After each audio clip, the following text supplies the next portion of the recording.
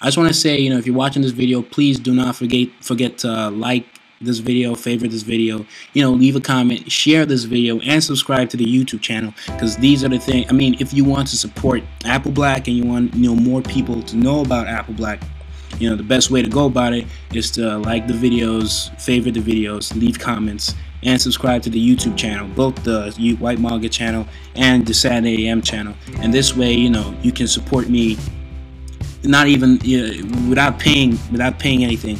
And this is what gets the video popular, and allows more people to see the video and know about my comic and so on and so forth. So if you continue to do stuff like this, it will really be a great help to me and everybody from the Saturday AM team. So thanks, and I hope that you do so. Hey guys, this is Whyt Manga with a new video, and this is going to be a video on manga, facial expressions. So for this video, I'm kind of drawing Sano in a somewhat compromising position, but it's supposed to be like a funny face. And generally I like to start with some sort of circle, depending on depending on the expression and angle and stuff like that. So we have now Sano has his part of his clothing, and he's supposed to look a little like confused / afraid, something like that. So generally what I like to do is pay attention to the script, and at the same time use the storyboards. So right now I'm using the storyboards, and I am looking at the script at the same time. Using the storyboards, you're basically the blueprint of the whole comic, at least for this chapter. And I'm keeping in mind the dialogue and narration, just so that I know what I'm doing, basically. And it's supposed to be somewhat of a silly, funny chibi face. So I guess that's what this tutorial would be. It's almost like a big head, small body kind of thing that's going on right here. And yeah, for the most part, that's it. Something simple. Kind of shows Sano a little confused. So the shoulders are really small and the head is exaggerated. And looking at the script, trying to figure out exactly how he's supposed to look from the script and what he's saying or what he's thinking, and then I decide on what facial expression to go with. So looking at the dialogue and what he's thinking, what's being said, he's kind of going to be a little confused and silly and kind of shy in this scene. So this is how I'll go about it. Probably want to draw the eyebrows, not necessarily angry, but you'll see what I mean. So giving it that little curve for like to show like anger, or something like that. And the silly eyes that not even completed, just one, almost like one stroke and another one, and you can make the other one below a little more shaky.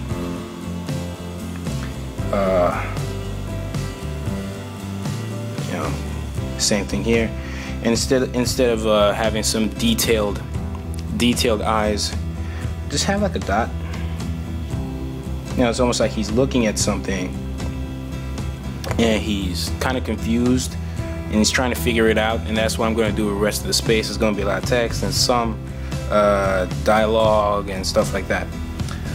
Again, what I'll add to this would be, I'm not going to give it a nose. Let me see. Generally I don't give it the nose, but let's do something different here. Let's give it like a little dot for the nose.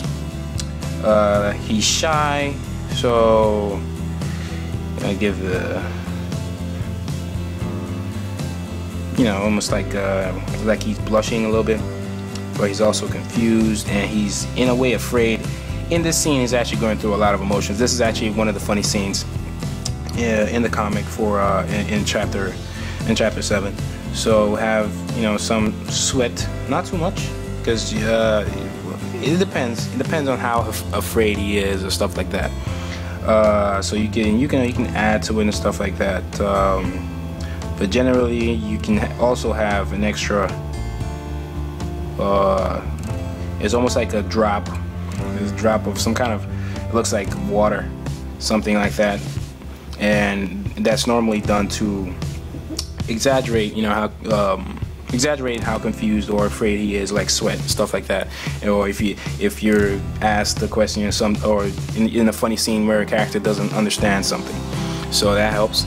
And for me, when I'm drawing the mouth in this scene, I think what works best would be really just a dot, a really long, short line for his mouth. Nothing too, you know, nothing too crazy. And yeah, I don't want to add too much. I think that would be overkill. I think you get the point.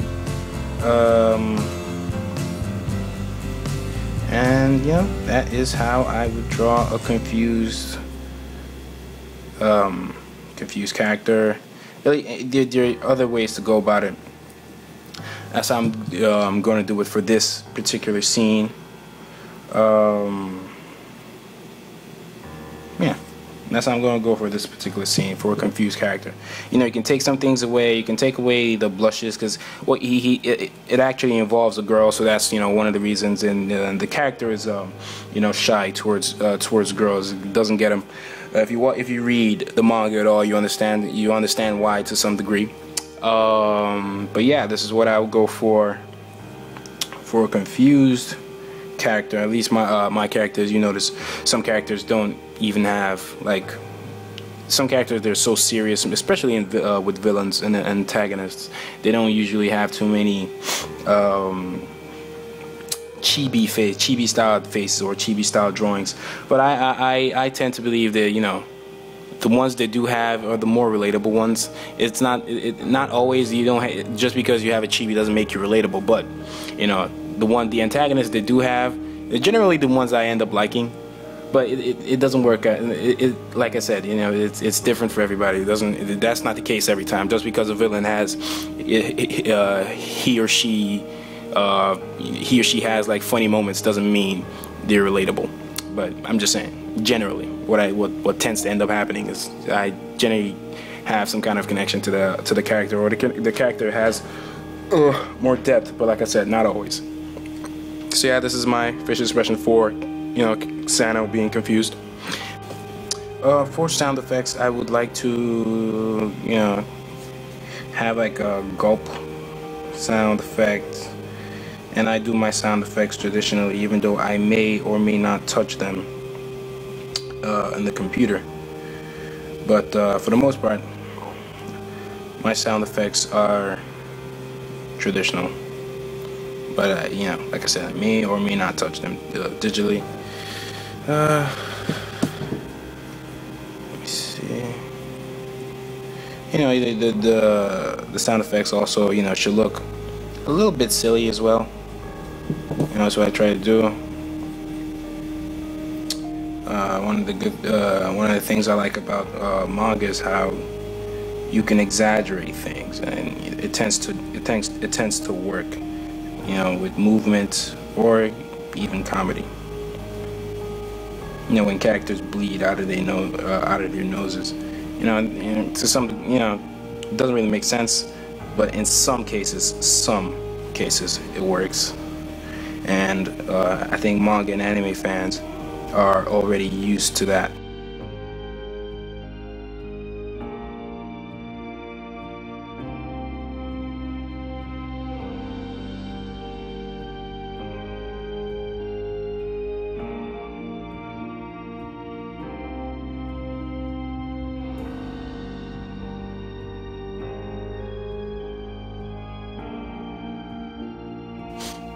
So here are the things to notice for the chibi drawings, right? There is almost no detail in any of it, just a little ear here. I left a lot of room for the forehead. The head is, it's almost caricature. It's almost caricature, and the head's bigger than the body. You can tell by the shoulders, and everything is almost stylized. There's almost zero to no detail in anything, and it's supposed to be funny. And you're supposed to be almost in a funny mood drawing it, and not take the drawing itself too seriously. And I think that even with that, how do I put this? If you with that state of mind, you would be able to create other chibi styles by yourself, and not ones that look like others or something like that. You'd be able to come up with your own chibi style drawings, because if you notice that in manga or anime, really everybody has their own style and whatnot. But even chibis are different, But when you look at a chibi, you know it's chibi. So those are the things to look out for, and just not take the drawing itself too seriously. So yeah, I'll be back and with the inked version and what I did with it for the toning, and I'll end the video.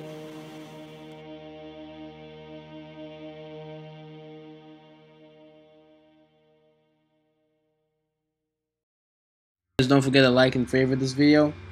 Subscribe for more if you want more. Click on the annotations for the videos that are featured. You can learn stuff from my tutorials, or learn just a whole lot more about Apple Black as a whole. For details on what Saturday AM is and what it what's about, there'll be links in the description for you guys to go check that out.